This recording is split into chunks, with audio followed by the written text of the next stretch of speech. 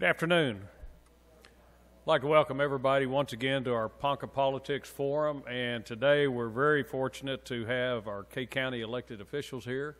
We're going to do a type of a forum format and such, and what we're going to do is one at a time. Each one of the four officials here today will get up and they'll give us an update. I saw earlier a little preview. I think there's a slideshow as well with some pictures. So we're thrilled about that. And then if time allows, we'll entertain questions from the audience. So what I'd like to do, go ahead and introduce our four. We have Christy Kennedy, our treasurer, Tammy Reese, our county clerk, Jason Shanks, District K County 2, fairly newly elected, and then K County District Attorney Brian Hermanson. And I don't know how that order was determined, but anyway, Christy, you get to go first. So please welcome Christy Kennedy, K County treasurer.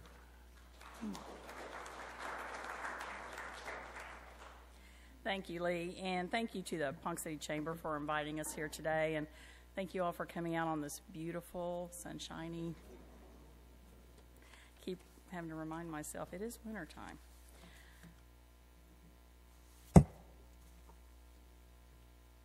Is this the okay? What I'm going to start out with is a little history of the K County Courthouse.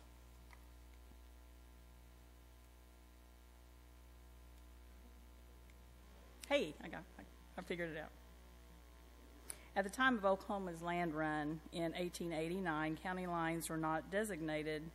Territorial Governor George Steele laid out the counties designated as 1st, 2nd, and so on through the 6th county.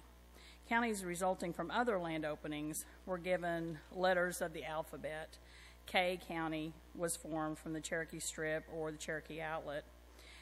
K County is the only county to keep its same name as the Oklahoma area moved from a territory to a state. So I guess, I don't know, we just weren't imaginative. If it was just a good name, you know, it's worked great for us. So.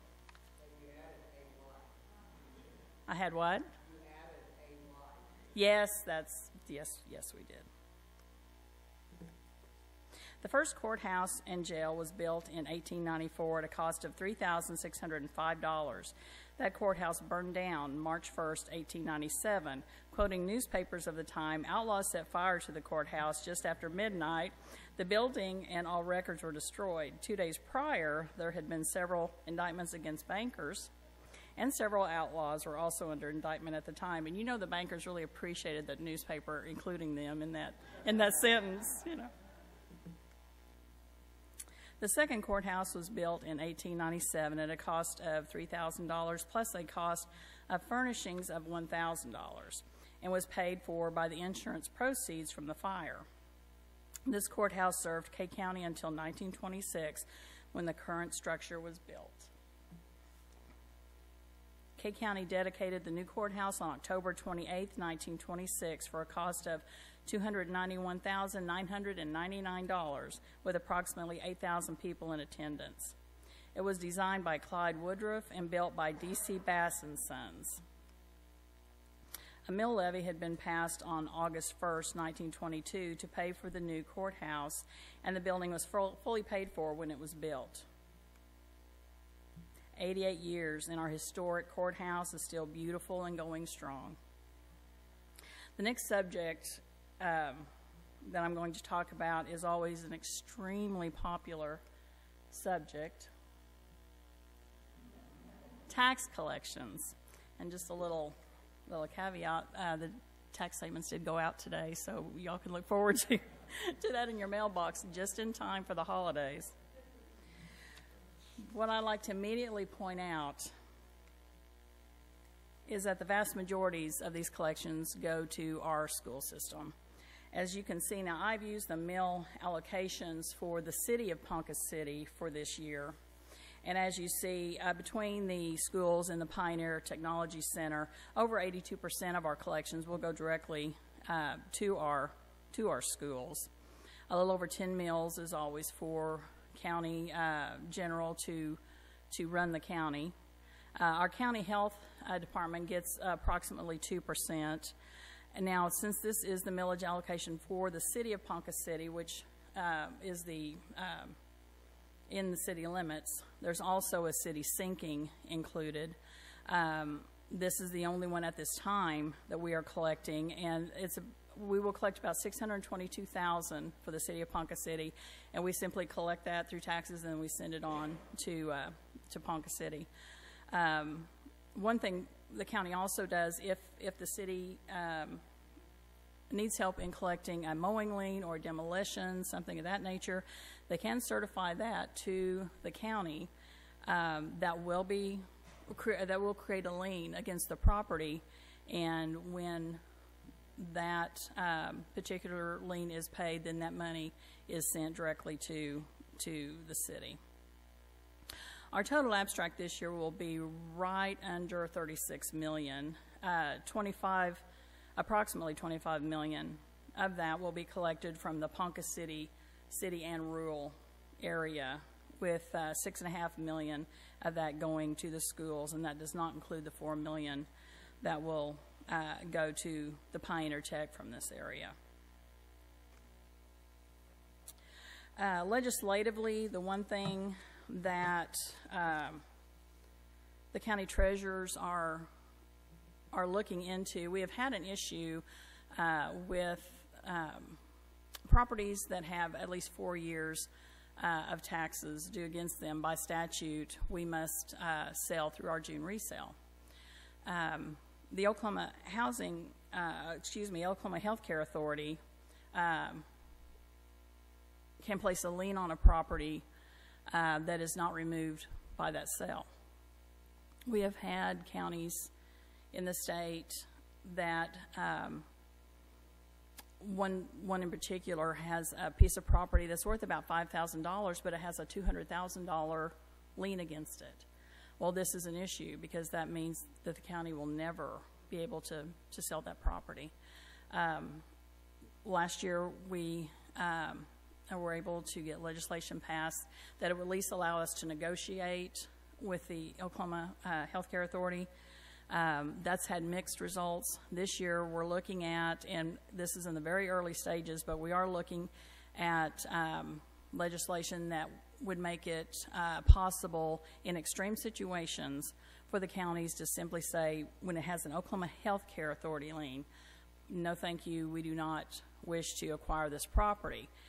The way the legislation is written right now, that would stay in the owner's name, and that has many issues connected with it. So again, that's in the early stages, but that is a problem that we are trying to accomplish.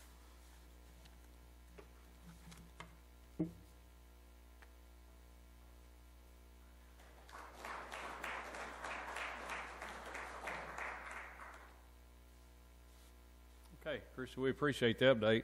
I'm sure we'll all appreciate the early Christmas gift that you mailed it, but one question is regifting out of the, is that, guess not. All right, next we'd like to introduce Tammy Reese, our K County Clerk. Your turn, Tammy. Welcome.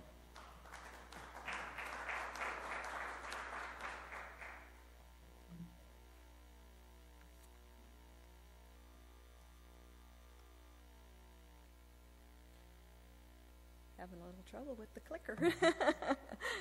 Well, thank you, Lee, and thank you, Ponca City Chamber, for inviting us here today, and the City of Ponca City for the use of this beautiful room, and for all of those that are in attendance and took out time to be here. I hope you enjoyed Christy's presentation of the history of the courthouse as much as I did. I thought it was great, but it's always good to be able to talk about things that you're passionate about, and of course, that is county government. And today I'm just going to give you a brief overview of history of county government and some of the county government functions.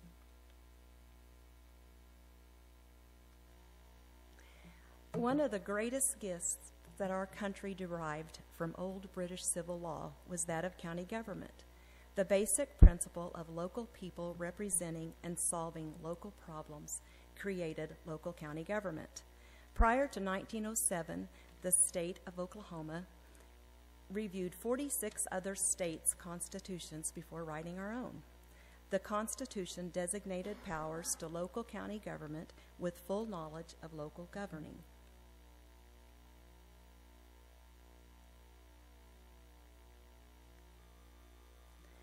Oklahoma counties are extensions of state government and are primarily administrative bodies which possess executive and judicial powers but not legislative powers. Our primary responsibilities are related to managing, planning, and governing unincorporated land within our borders. County government keeps records of marriages, divorces, property ownership, and court activities within the county. We must also maintain a court system, law enforcement, road and bridge construction, and voter registration.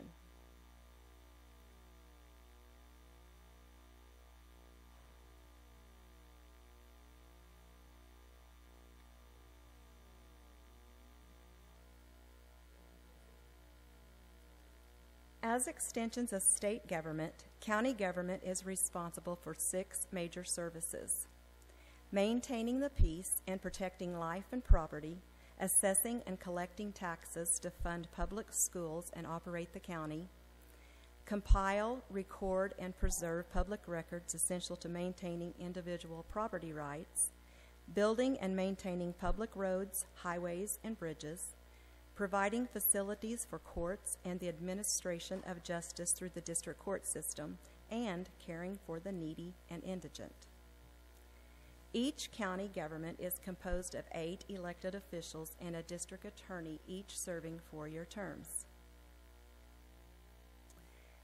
The constitutional offices are 3 county commissioners, county clerk, county sheriff, county treasurer, and court clerk.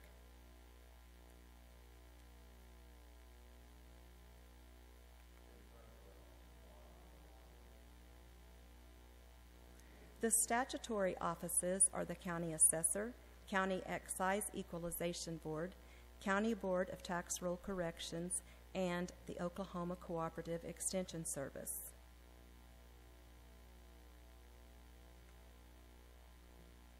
The authorized offices are civil emergency management, and I might add that this is the only authorized office that K County has, but other counties might have libraries, hospitals, and fire departments as well.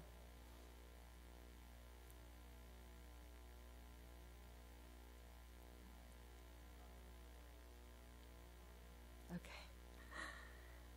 176 people are employed by K County. This number does not include the OSU Extension Office or the District Attorney's Office, judges, or parts of the court system that the county helps fund.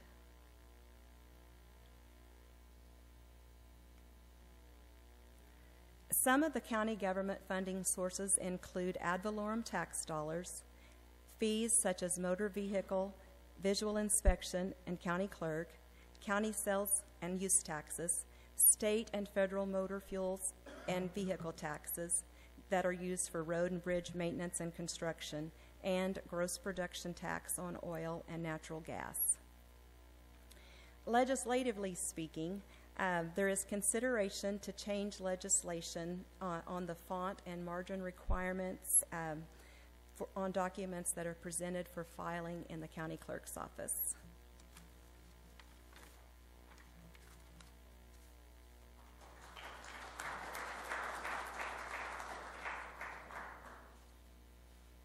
Thank you, Tammy. What I'd like to do this time is welcome K County District Commissioner Jason Shanks, and in about another couple of months, you're going to be the old man in the group, aren't you? We have 2 new ones coming in. Jason Shanks.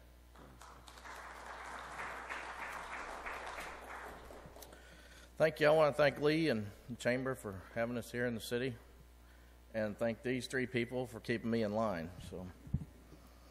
So, first off, I just want to say a couple projects we're working on. We have the BIA. They help K County out quite a bit, and I have one project going, or fixing to be going with the BIA, and the other 2 districts, they each have one also. So, thank them for helping us out. On this.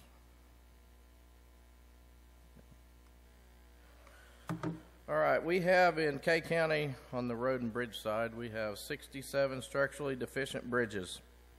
And I know everybody has heard the term structurally deficient in the newspaper or the media, and it kind of scares everybody, but it's really not as bad as what it seems. The structurally deficient, it just means that the condition of the bridge includes a significant defect, which often means that the speed or the weight limit must be put on a bridge to ensure safety.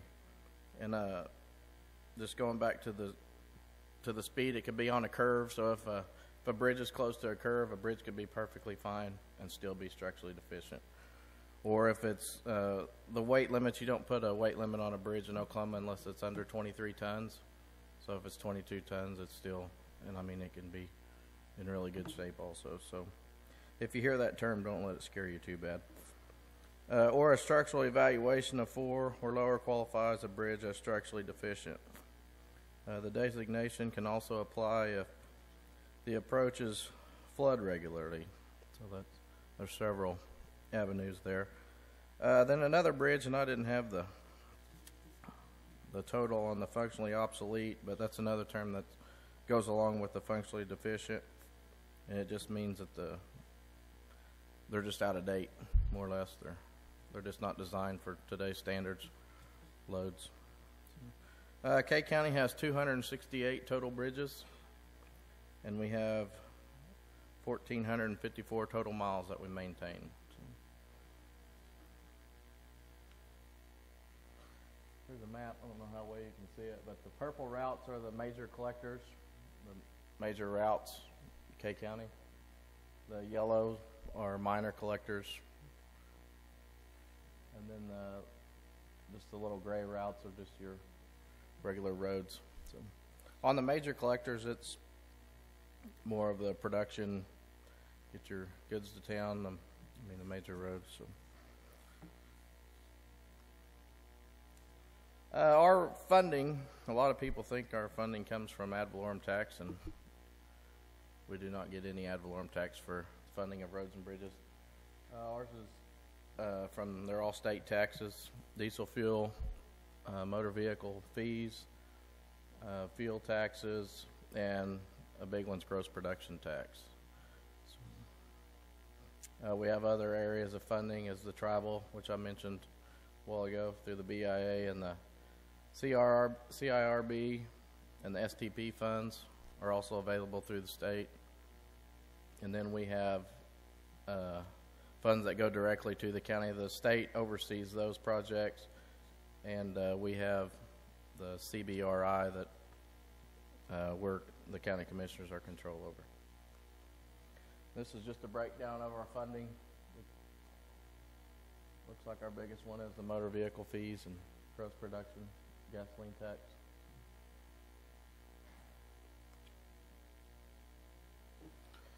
That's what I have. So, thank you. Okay. Brian, certainly last but not least, please welcome District Attorney Brian Hermanson.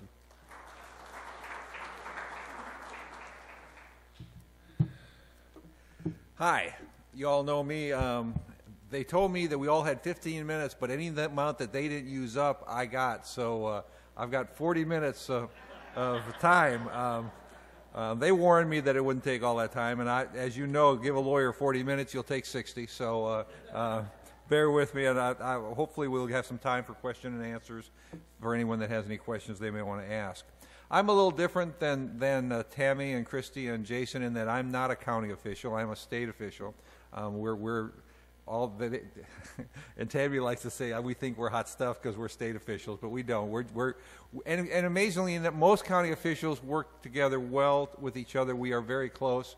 We talk on a regular basis, and obviously have to rely on each other a lot. We are very blessed. The 3 county officials you just saw, we are very blessed to have them. All our county officials, we are thankful for all the work that they do and the things they have to do. Tell you a little bit about the DA's office, maybe tell you more than you want to know, but hopefully you'll find it interesting. We are an office that has 23 employees in both Kay and Noble County. Our budget's about $1.5 million a year for all the stuff that we do. And if you go at the bottom's button down, if I go to this, that is a breakdown of where our monies come from. You can see that we receive about half of our monies from the state of Oklahoma. We feel we should be fully funded by the state of Oklahoma, but the state of Oklahoma has other places they want to put their money, so they give us opportunities of raising money or receiving money through what we do. We get money from all different types of things. We collect bogus checks for businesses, and there's fees related to that, not to the business, but to the offender. We have DA supervision, where offenders have to do certain things, and we supervise them accomplishing the goals that they have to accomplish during a suspended or deferred sentence, and they have to pay for that. There are all different types of things, and that is a breakdown of exactly where our monies come from. We have a budget. Every year we have so much money. We know we have this much money to work with, and we have to work within that budget. We have to pay for all our own computers, our desks, chairs, salaries. Everything we do, we have to pay from those monies. Some of the money comes from the county, a relatively small amount. I think it's $40-some thousand for the office, and plus they have been kind enough to give us $50,000 this year and last year for our drug task force, to help fund our drug task force. And then Noble County has given us $25,000 for that drug task force also, so that helps us. We have, when I came into office, we had 5 ADAs, assistant district attorneys, along with myself in Newkirk. One of those ADAs left just before I got there, and so we operated with 4 ADAs and myself for until just last July, and then we added a half-time person. One of our ADAs from Perry comes up half-time here and half-time in Perry, and in Perry we have that half-time person plus a full-time person and 2 paralegal secretarial type people. Our ADAs all have certain responsibilities. We don't. Some district attorney's office, they just separate the cases as they come in. We separate them by class so that they can become an expert in the areas that they're dealing with. My first assistant is David Wilkie. David's been my first assistant for the last 2.5 years. And he handles all our drug cases except for trafficking and manufacturing, which I handle. We have the ADAs that handle other things, type of crimes we cover, and again, we cover the wide gamut, but we handle sex crimes, deprived, delinquent, juveniles, child abuse, DUIs, property crimes, ID theft, embezzlement, traffic, domestic abuse, and everything else you can think of. We have a breakdown of the type of cases that we handle, and what we did is we've taken, and seeing I can't read that, and I'm not going to turn around so you don't hear me. I'll look at my phone for a second. We have taken the several years from to look at what type of caseload they had in years prior, so you can see how perhaps things have changed in Kay County. Back in 1989, which is 25 years ago, you'll see that they had relatively a small amount of misdemeanors and small amount of felonies, and they've more than doubled in the last 25 years. But traffic offenses were almost where we are now. We have about 1,000 more traffic tickets than we had back in 25 years ago. But you'll also see in the last 10 years that misdemeanors have gone down somewhat. Some of that may be related to the city of Ponca City taking some of those misdemeanor cases, some DUIs, some other misdemeanor cases the city of Ponca City prosecutes in municipal court. But our felonies have gone up rather significantly, and we attribute that mostly to drug cases. We have taken certain emphases in our office, and I say these are emphases. Everything is fact-driven in our office. We look at the facts of the case and try to determine what is the appropriate resolution in the case. Our typical case comes to us is the police departments or other agencies that report to us, and we have all sorts of agencies that report to us. All the cities in Kay County that have law enforcement send us cases. The sheriff's office sends cases to us. The highway patrol will send cases to us. We'll get cases from the OBN, which is the Oklahoma Bureau of Narcotics. We'll get them from the OSBI. We may get cases from the Able Commission or perhaps even DEQ or other state agencies that have investigators. So sometimes I'm surprised. I'll see a case come across my desk that we haven't seen before and find out there's another agency providing us cases. But That's our job. Our job is to be the prosecutor. Sometimes they'll send up a special prosecutor to handle some case that they have a special interest in, and we'll help them with those type of cases. We've put special emphasis in several categories. One of those categories has been DUIs. I became tired of seeing a number of people that are dying on our streets, or people that are losing loved ones because of DUIs. And so we have now made it an emphasis that if someone has their second DUI, and not second conviction, but their second arrest for DUI, that they have already had a wake-up call when they got arrested the first time, and now it's time for a real wake-up call. And so on the second DUI, it may not be a felony, because if it was in municipal court, we may not have the right to take that to a felony until some recent laws have just recently changed. So what we do is, part of their requirements are that they have to do an ADSAC class, which is a DUI class. And they have to also do what's called a VIP class. And a VIP class, if you've never seen a VIP class, it's amazing. It's where victims of DUIs come in and talk about how DUI has ruined their life, either because a loved one is an alcoholic and cannot deal with drinking and driving, or the loss of a loved ones. And try to give a wake-up to the people that are drinking and driving, to know what the true consequence of drinking and driving is. But because we really want these people to think about the drinking and driving, second offense, second arrest, you're going to spend 4 weekends in jail.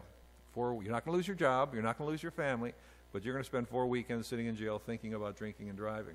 And every one of those people that please, I'd say to them, next time you're going to prison. Because the next time it will be a felony, and the next time we are going to send you in jail for longer than 4 weekends, because we need you to wake up. And the times of 10 years ago where someone has 5 DUIs and hadn't had a conviction yet are long gone in Kay County. We're taking a very aggressive tact toward that. We've gotten a lot of negative feedback from the defense bar about that, but they're starting to come aboard. The judges are all aboard on it, and I believe it's going to have a long-term effect to the positive, where people are going to realize that this is not the way they want to spend their life. Another area that we've given emphasis is on people that sell drugs or manufacture drugs. Drugs are a scourge of every city in the state of Oklahoma, and the fact that we have a large drug presence in Kay County is nothing different than any other county. If any county tells you they don't have a drug problem, they're not telling you the truth. Meth is so cheap and easy to find these days. To give you an example, our drug task force, which we'll talk about a little bit more later, was involved in an investigation. I believe it was in the city of Blackwell. They were told where to go. They got confused and went to the wrong house and still bought meth. I mean, the fact that you can throw a rock and find a house where there's meth being sold is pretty amazing. But that's just a sign of the times. And we like to say that about 80% of the crimes in Kay County are because of drug abuse, alcohol abuse, or gambling addiction. That they're all tied together, and they create a huge amount of not only the DUIs but the embezzlements, the false identity theft, the stealing of property, copper wire, things such as that. They all apply together. We've also seen, unfortunately, in the recent past, an increase in violent crimes. I think that's, again, something that's statewide. You watch the evening news, the first three news items will be someone shooting someone, or someone stabbing someone, or someone doing some sort of violence.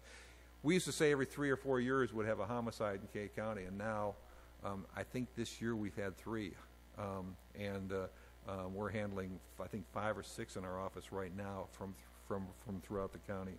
And they're not, people say, well, that's because of guns. They're not all shooting cases. Some of them are shooting, some are stabbing, some are hitting. One is hitting a person over the head with a pan. So lots of different things give rise to it. Again, many of those cases there was alcohol involved in it. Some were just anger issues. A lot of people don't realize that we also have a civil side in the district attorney's office. We are the legal advisors for all the county offices. If they have a question about anything, whether it be the court clerk, the county clerk, the treasurer, assessor, election board, county commissioners, all of those people come to us with legal questions, and that happens on a regular basis. I sit in on the county commissioners' meetings every week that I'm in town, which is most weeks, that I will be there at their meetings trying to provide legal advice. Any contracts that they sign, theoretically, I get them and get a chance to review them and look at them before they are passed. I try to let them know if they're violating the rules, if I'm provided access to the information that they have available to them. Likewise, we serve as advisor for any of the sub-agencies, the Fair Board, things such as that. We try to provide them any type of guidance they may. We don't go to everyone's meetings, but if the Fair Board, one time the Fair Board asked for me to attend and explain some things to them, and I went to that meeting and provided that information. It depends on when they wish for us to do it. Likewise, the Excise Board, the Board of Tax Adjustment, and things such as that, when they ask for us to attend, we attend and try to provide them any guidance. It's really, fortunately, my background allows me to do a lot of that because I was a general practitioner when I was in a practice of law, and I did a lot of civil and criminal stuff. Most of my ADAs have never dealt with civil stuff because they're dealing criminal stuff every day. So it worked out real well for me to take on that responsibility. We have a lot of, as I mentioned, 23 employees in my office. Many of them would do things that you, again, don't relate to the district attorney's office. We have a victim witness coordinator, Jody Fraser, who's been with us for over 30 years. I think it's 33 years. And Jody's in charge of just being in touch with the witnesses, making sure they know where they're supposed to be, talking to the victims. She'll be on the phone most of the day, all day long, lining up witnesses for the next day's trials, making sure the attorneys know what cases are coming up. We have a 5-week tickler system where we start receiving information 5 weeks before a hearing that where the witness has been served and what the stack up for that day is going to be. And she'll be basically, her job is to make sure we always take into consideration the victims. Sometimes in the helter-skelter of handling the caseload we have, we don't have a chance to look up, and they'll say the family is in the office and they would like to talk to you, or the family has some questions and need you to call them back. And we try to keep the families involved in that. We try to get them involved as much as we can in any settlement discussions that are happening. By involved, aware of what's going on and what's happening. Especially on the major cases, we try to make sure they understand why we are recommending what we're recommending. Many times they're on board. Sometimes they don't like how aggressive we are going to be with sentencing and want us to come back off of some recommendations. I tell them that that's not, I want to hear what you want to say. I want to know what your thoughts are, but I'll have to make the call in the final analysis because some crimes we have where, especially in domestic violence, they may be abusers. They may have gotten almost killed on Friday night, and on Monday they're at court with the person that was victimized them, bonding them out and trying to tell the court not to pursue charges. So we have to take into consideration all circumstances and trying to determine what's right. Working with Jody is our victim's advocate, which is Sarah Palmer. Sarah is, her job is to be an advocate for the victims in the room. When we're talking about cases, when we're talking about filing charges, and all, she has been, again, in constant contact with the victims, and will try to make sure the victims' wishes are discussed at those times when the victims aren't there. She also has Tula with her. Hopefully you've all met Tula. Tula is our courthouse dog. Tula's been with us for about a year now, and Tula's a joy. Tula is a specially trained dog to be a comfort dog for victims. We've had some great stories with Tula. One of my favorite stories is that we had a 5-year-old child, come into the office with his grandfather, who had been the victim of abuse. And the grandfather said, "You're not going to be able to get him to talk about this at all because it's just too much for him to talk about." He came in, and after a few minutes, he was chasing Tula all over the office and having fun. And it came time for serious talks. And my ADA sat down with him and said, "How are you doing?" And he said, "Well, let me tell you what happened." And he just told the whole story without any problems. He felt comfortable. He felt safe. He felt that he was where he needed to be and just freed up and did that. Tula has the ability to be able to actually go into the witness box with the witness and lay at the witness's feet and put her head in his or her lap so the child can be petting the dog while testifying. Makes the child feel a little more in control, makes the child feel like maybe there's a protector there. Now, Tula will not protect. Tula is as unaggressive a dog as you're going to find, okay? A gun would go off in that courtroom, and Tula, once given the command, will not move and will lay there for all day long if that's what it takes to be. We don't have permission yet to use Tula in jury trials yet here, at least in Judge Boyd's courtroom. But I think they're coming along, and hopefully as they see how inobtrusive Tula is, that we'll be able to do that. An interesting story, Payne County had a case where they had a child that had been molested, and they asked whether we could bring Tula down to help with that trial. We sent Sarah and Tula down to Payne County. The judge did allow Tula in the courtroom and lay in there, and the child expressed afterwards how much easier it was to testify this time than the time before because of the dog being there. So that's one of our successes. Tula didn't cost us any money. It was a gift to us. It was about a $30,000 dog that was given to us by a group that provides courthouse dogs to people, and it was it's a great success story that we love to have. We also have what's called a restitution coordinator. We try to, whenever possible, if someone has had a loss because of the crime against them, we try to get restitution established by the courts, and the courts are very willing to do restitution. So that restitution coordinator will follow up, make sure that the monies are paid as ordered by the court, and that when they're paid, that the money gets back to the individual people. Unfortunately, the Supreme Court, this is kind of a sticking point with all the DAs in the state, the Supreme Court has ruled, because of the budget problems, that the restitution is one of the last things to be paid when funds are paid. Court costs are one of the first things because that funds the court system. So it may be 3, 4, 5 years before a victim sees the restitution. And so many times they'll say, wow, I've forgotten all about that, and it was great to receive a check in the mail. But we do about 100 to 120 checks a month to victims of crime, reimbursing them for a portion of what their loss was. We also have a bogus check coordinator. Again, I don't know how many businesses realize that we actively, aggressively go after people that write bogus checks. We write them letters trying to get them to pay the monies to the different businesses, and if they don't reimburse them within a certain time frame, we'll actually file charges. If there are frequent violator of the bogus check law, we will actually file charges and pursue it to its logical conclusion. But we again write checks every month back to businesses who have been lost money through bogus checks and do that. We also have a DA's supervision coordinator. She handles, I think it's like 3,500 cases right now is her caseload. We believe there needs to be a therapeutic side to any type of case we handle, so we try to always make sure that someone has to do something. In domestic violence cases, we try to get them into a 52-week domestic violence program where they learn not to reoffend. In cases where, as I mentioned, the VIPs and the ADSACs for alcohol cases, there's a thing called alcohol and drug evaluations for drug cases where they have to do that and follow certain requirements afterwards.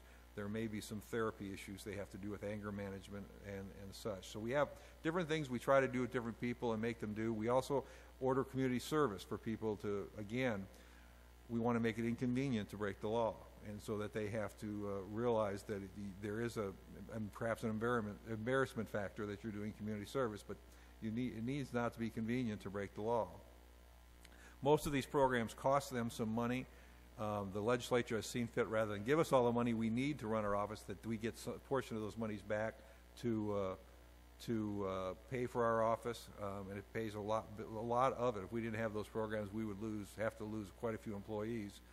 We don't like it. We think it's kind of like the old Justice of the Peace thing, where the Justice of the Peace would fine you $500 and that paid for his salary. We don't like it, but they will not. The legislature will not pay us our full money. So, and we've lost several $100,000 of our budget over the last year. So this is the way we've had to make it up, thanks to the legislature providing that provision for us. We also have one person that's our financial person. As you can imagine, we have a lot of payroll. We have a lot of things we have to buy on a regular basis in our office, and she's in charge of that, as well as being a paralegal for one of our ADAs. We have 4 paralegals in our office. We have an full-time investigator. His job is to do all the investigation for our cases that law enforcement, once law enforcement has finished. And I say that law enforcement many times never finishes in investigating a case. They're always following up, trying to go find out additional things. But as we approach a trial, we may send our investigator out to try to find certain witnesses and try to get them served with subpoenas, try to get information for us in that regard. Plus, he serves as the director in charge of the task force. The task force is out in the street on a regular basis. In fact, they're probably out on the street right now. I say right now, sometimes they work at night, sometimes they work in the day. They're very flexible in how they work, dealing with the patterns of drug trafficking in our state. Sometimes they're on the interstate doing interdiction work. Sometimes they, a couple weeks ago, I had breakfast yesterday with the chief of police in Perry, Brian Thomas, and he was telling me that recently they did a presence where they come in with all the law enforcement officers they can gather, and they go into towns like Morrison and Billings and Perry and Lucene, and real quickly that spreads out that the task force was there, and hopefully letting people know, don't be too comfortable in our communities. They're planning to do that again up here in Kay County in the very near future, and they made quite a few arrests during that presence. We also have a receptionist and a new case manager. We receive, on a Monday morning, it's not unusual for us to receive 10 or 15 new files that morning, which we have to have ready for the court. We get them around 9:30 or 10:30 in the morning. We have to have them ready for initial appearances by 1 o'clock that day. Not ready to file it, because sometimes we need additional investigation, but ready to give the court a recommendation on bond and make sure that there's probable cause. You saw up there, maybe it's still up there, no, up there earlier there was the 3,000 traffic tickets. Someone in my office has to look at each one of those traffic tickets and make sure there's probable cause, the crime was committed, and that the right crime is on the ticket. So that's a lot of handling, a lot of paper that we do. When I was in private practice, I handled about 150 cases on a yearly basis. I considered that a lot. I was very busy in the private practice law. My lawyers handle between 300 and 400 cases a year, so that's not including the traffic tickets. We get to pick which cases we file. We don't file every case that law enforcement gives us. Sometimes we'll look at it and we'll feel there's not probable cause for the stop on the street, so we don't file it, or the facts aren't there, and send it back and ask for additional information. Usually, that's not a lot of cases. Law enforcement does a good job of preparing their cases. Chief Bohan needs to be congratulated for the police department he has operating here. We've got great officers, very well trained, very professional in what they do, and we are very blessed to have them working with us. We have drug court. You all are familiar with drug court. Drug court is a program where people that have not their first drug offense, probably not their second drug offense, but they're about to go to prison for a long time. If they don't have any violent crimes in their past, and if they've not been in drug court before, they're given an opportunity to waive their preliminary hearing, plead guilty to the charge, and go into drug court. And if they're successful in drug court, which will take at least a year, more likely a year and a half or longer, if they're successful and complete all the counseling and the different drug tests and all the different things they have to do, and weekly meetings that they have to do for that period of time, they will then get a recommendation that will not include prison time. If they fail drug court, they don't go back and have their trial. They've already agreed that they're going to spend probably 10 years or more in prison on that offense. It takes some of the pressure off us. It gives them a second chance. We have a lot of people that are successful in drug court. Sometimes the success rate is real high in drug court, much higher than sending someone to prison. It saves us money. We don't send loved ones to prison where if another family has to get on food stamps. But meth is a terrible thing. Cocaine is a terrible thing. There are sometimes relapses in people that don't make it all the way out. But when I was elected, we added DUIs to drug court. They have been very, very successful. Probably the people that respond best to drug court are people that are alcoholics or abusers of alcohol. If you ever get a chance to go to a graduation in drug court, go. They read letters talking about how drug court has changed their lives. It'll really make you feel good about how changes can happen in people's lives. Judge Boyd makes the comment that we are more social workers, both judges and DAs, than most people are, and there's a lot of truth to that. We are trying to change a mindset. We're trying to change people from being of a mindset of getting something for free or abusing someone else. The legislature the last few years has been encouraging us not to put people in jail except for the violent offenders. We try to do that as best we can. It's not unusual for me to have someone before me that has 8 former felonies. That person's not going to not go to prison. I mean, we have to send people to prison when they deserve it. And unfortunately, right now, if we send someone to prison for 5 years or less, they're going to get an ankle bracelet on their ankle after 90 days, and will be sent on house arrest.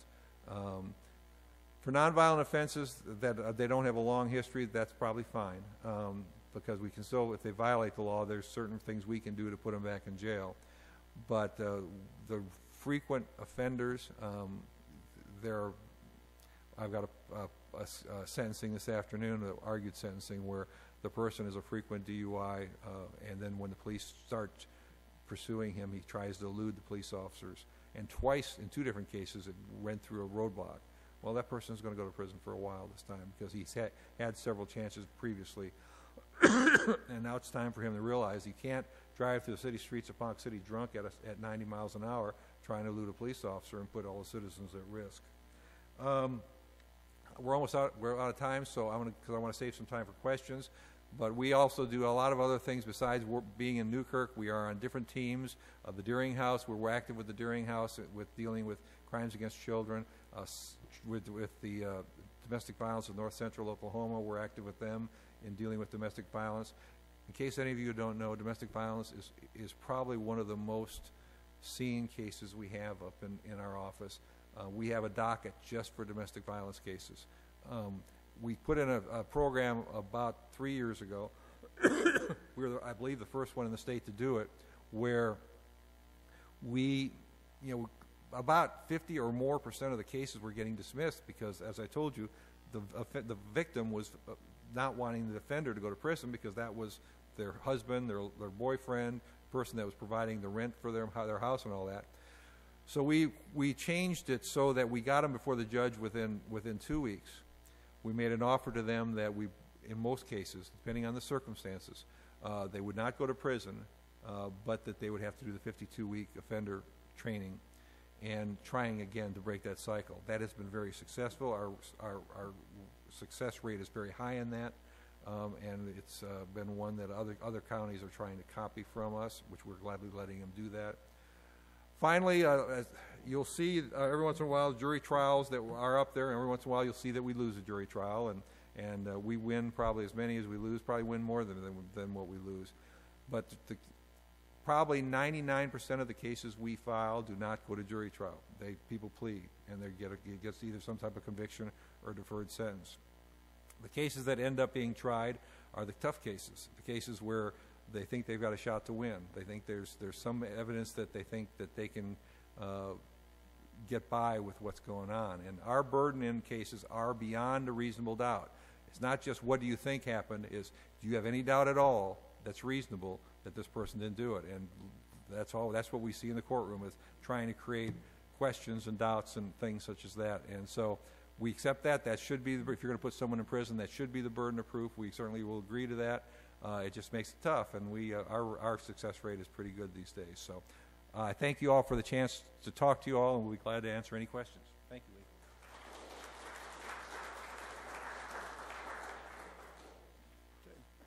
We do have just a few minutes. Are there any questions from the audience? And if we do, if I could ask all 4 of our guests to come up here, because depending on the question, 1 or more of you may want to propose an answer.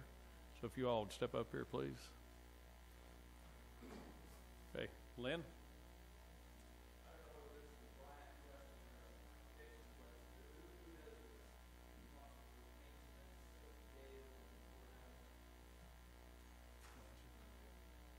Well, the county for the maintenance of the jail would be the jail trust authority, is what I would say, and the courthouse the county commissioners would do the courthouse and the other officers. So. In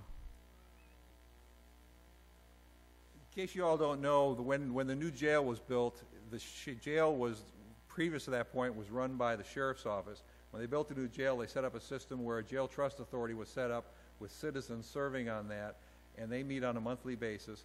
There's funds that come from taxes that you all approved that pay for the jail and operation of the jail.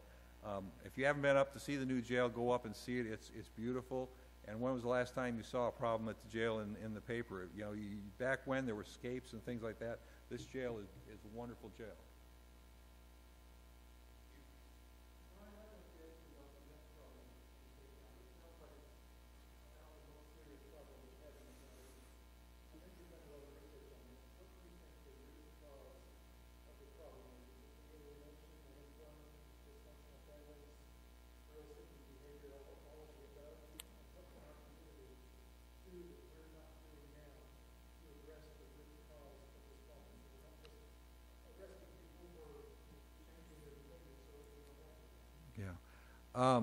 I think all the things you mentioned are causes. I think that we all just need to try to keep our kids close to us and talk to them about the problems of drugs. I think I don't think people just start. I don't think people just start using drugs like meth. I think they start with probably alcohol and then advance to marijuana and then advance to methamphetamines. They call marijuana the gateway drug. I think legalizing marijuana would be the wrong option. We'll find out in a few years if the Colorado and Oregon and Washington experiments work or not. I'm doubtful. Every health agency I've seen don't recommend that.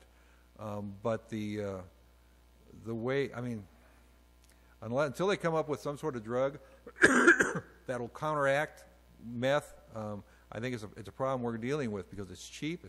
Mexico comes up from Mexico.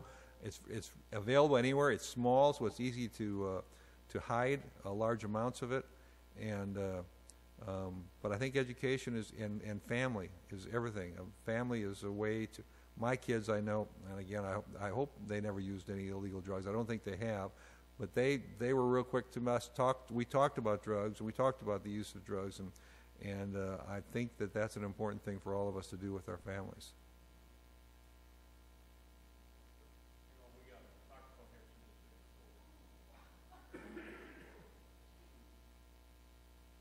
Christy, it's my understanding that all funds from the state come into your office, and then you distribute the money to these people. Is that correct? Yes. So she's the be nice to her, or you don't get your money. Right? Okay. Okay. Thanks.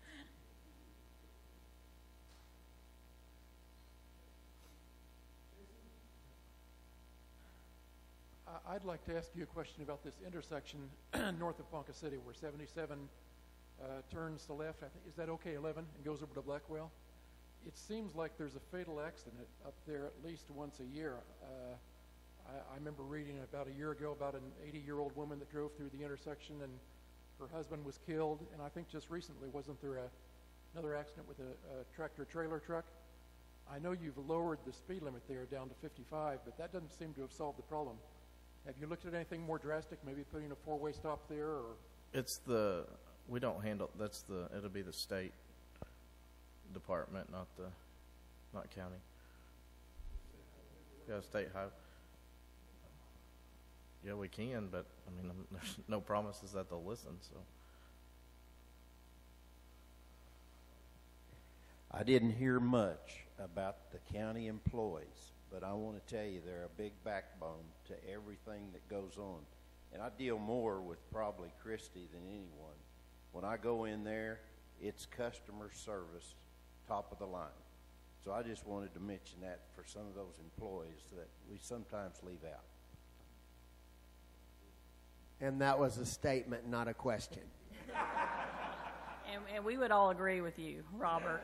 We would all agree. We would be nowhere without the folks that come in and work so hard and are committed and come early and stay late. And I agree with you. We are very blessed.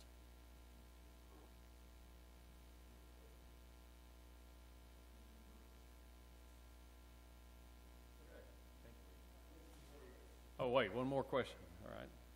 Last endorsement. I grew up in Kansas where Harry Truman was an evil man. Turns out he was a county commissioner. He learned how to do things. He headed the Department of War Materiel during the Great War, and he became president. Good training ground. I guess the question is, Jason, do you have any desire to be president? No.